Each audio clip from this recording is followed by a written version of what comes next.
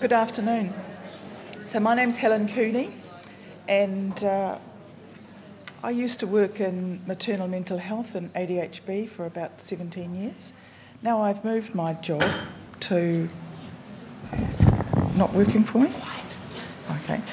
Now I've moved my job out to Perinatal in Counties Manukau, and the interesting thing working out there, an interesting statistic, is that going on from what we've been hearing today about family violence, there has been a study in Australia which showed that 45% of the mental health issues in children and adolescents wouldn't occur if there wasn't abuse and neglect.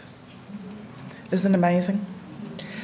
So the slides that I've got today were largely put together by Chandni Prakash, who's a psychiatrist at Maternal Mental Health at Green Lane. So I want to acknowledge her. On the far screen, there's the Maternal Mental Health team at Counties Manukau, and they have to keep like this to bear the sort of work that we do. So it's really important to have downtime and to look after ourselves and to talk about the stressful stuff. So that's the stuff that you need to know about referrals to Counties Manukau and how to get in touch with us.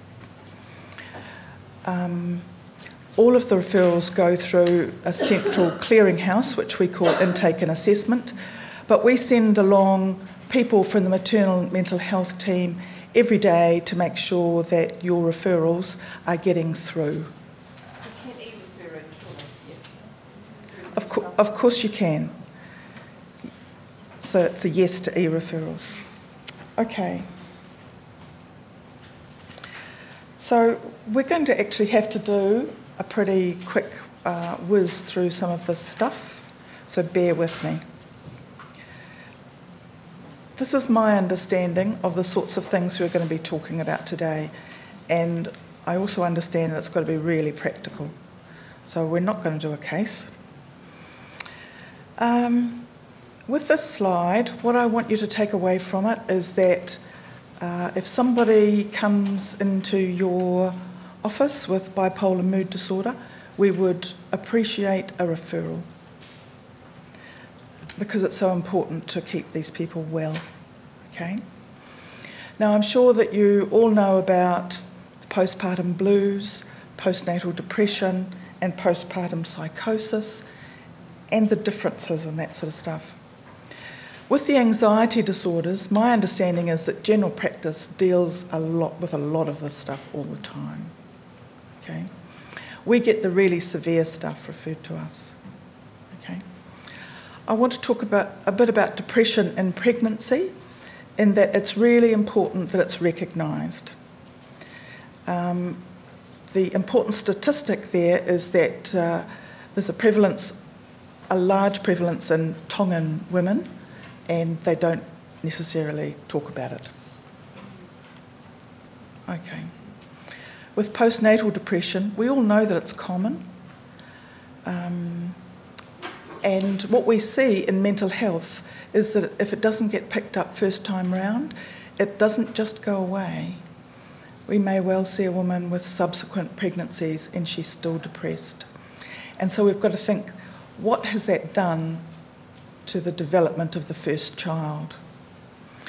And so if it's severe or requires treatment by a specialist service, antidepressants are often required if it's severe. We've got to think about risks of suicide and risks to the baby.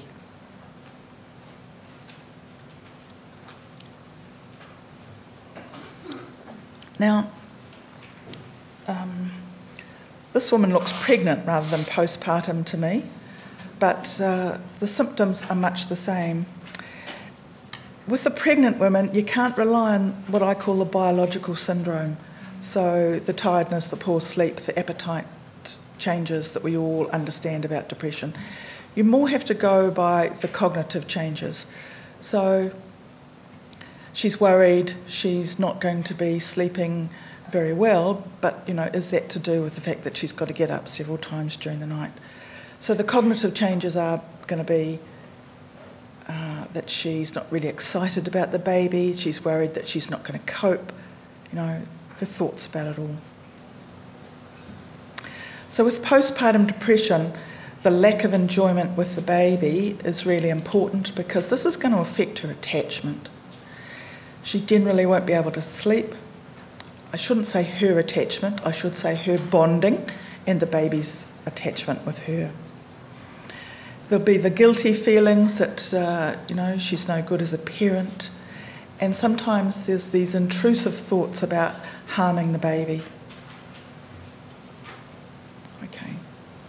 So let's go back to a pregnant woman being depressed. These are the risks of the depression not being treated. So low birth weight, preterm birth. It's generally not hugely preterm, but it does shorten the pregnancy. Smaller head circumference, poor self-care. These people often don't go along to their midwives until late. They're more likely to smoke, use alcohol, drugs. And the children are more likely to have behavioural problems, developmental delays. Basically, this slide is saying that if a woman has depression and it's treated and she stops her medication during pregnancy, there's quite a high risk of relapse. Also, there's quite a high risk of relapse even if she stays on her medication. So that means that we really need to be looking at all the social determinants of, you know, depression in pregnancy. Okay. So this is pretty standard really. We'd be looking for a history of depression, significant medical and obstetric problems cause depression as well. But then there's all the psychosocial stuff, okay? And with vulnerable women, you know, there's going to be huge amounts of this. Like, we still get people who are sleeping in cars, you know, they're not getting fed well, they're just not coping. Okay, I just wanted to mention screening. We like to use the Edinburgh Postnatal Depression Scale. It's not what the Ministry of Health recommends. The Ministry of Health recommends these NICE guidelines, so these come from the UK. So during the past, these are the questions that you ask, and presumably you know about these and you're asking them at some stage. So during the past month, have you often been bothered by feeling down, depressed or hopeless? Have you often been bothered by having little interest or pleasure? Is this something you feel you need or want help with? Okay. The point of this slide is that I always say to women, if I'm talking about medication, that it's only 50% of the treatment. The non-pharmacological stuff is just as important. And so that's having somebody to talk to, that's getting active and getting some exercise. Sunshine through the eyes in the morning for 20 minutes is actually really important. People do take fish oil. I don't actually want them to take St John's wort when they're pregnant because it behaves rather like a monoamine oxidase inhibitor, which is not great for fetus. These are just all the antidepressants that, of course, we always use. And the pretty picture just reminds us that we're all susceptible to the placebo effect, and that the more brightly coloured, the better they work. Okay. So women always want to know about what are the risks. If if we've got somebody who's got a severe illness, so what are the risks of taking this medication during pregnancy? And I always start out with the background risk that all of us have to bear every time we get pregnant, which is 2 to 3%. So there's no such thing as zero risk ever. There's no specific algorithm for it, and it's all about balancing risks. We all know now that paroxetine has been made a no-no by the Ministry of Health. So it's really important that if you've got somebody who's on this medication, that they actually have a discussion with you about getting pregnant and that it's not recommended, okay? There are some women who are best when they're on it, but these are few and far between, okay? So there have been... The problem with studies in this area generally is that the numbers are small and we end up with studies saying different things. Okay, when I'm prescribing to somebody in pregnancy, I have to talk about persistent pulmonary hypertension of the newborn. And the important thing is the absolute risk right down there. So with an SSRI, the absolute risk has been looked at to be 7 per 1,000. Without the medication, it's 1 to 2 per 1,000. So there is an increased risk of this, but it's not huge. I talk to women and their partners. I think it's really important that the partner is there if you're going to be talking to somebody about taking medication during pregnancy. And I talked about the ductus arteriosus and what this means and how it needs to change at birth, and that these medications can slow the clamping down of this.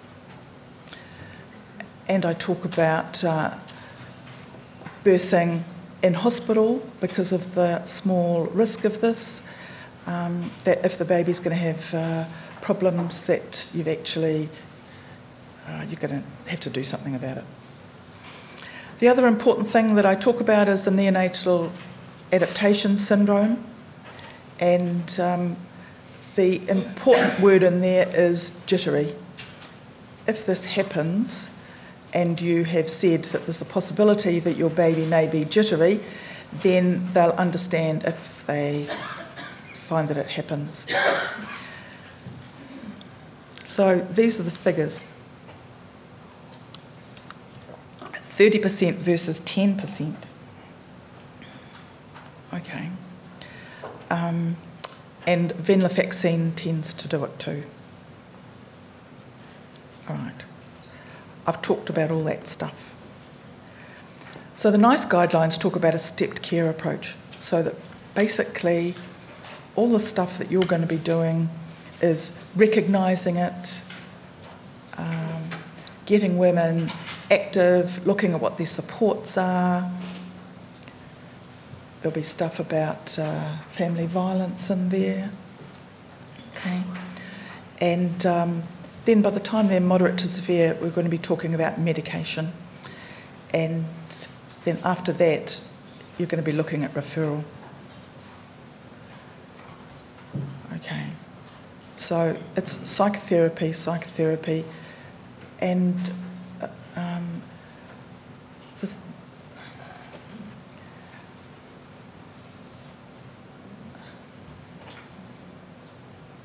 So let's move on to lactation. The first line generally is sertraline because there's less than 10% coming through. Okay. Fluoxetine is still used a lot. Sometimes we put women on paroxetine for it because that's actually what works well, but you have to have an exit strategy from the paroxetine because you don't want them getting pregnant again. Okay.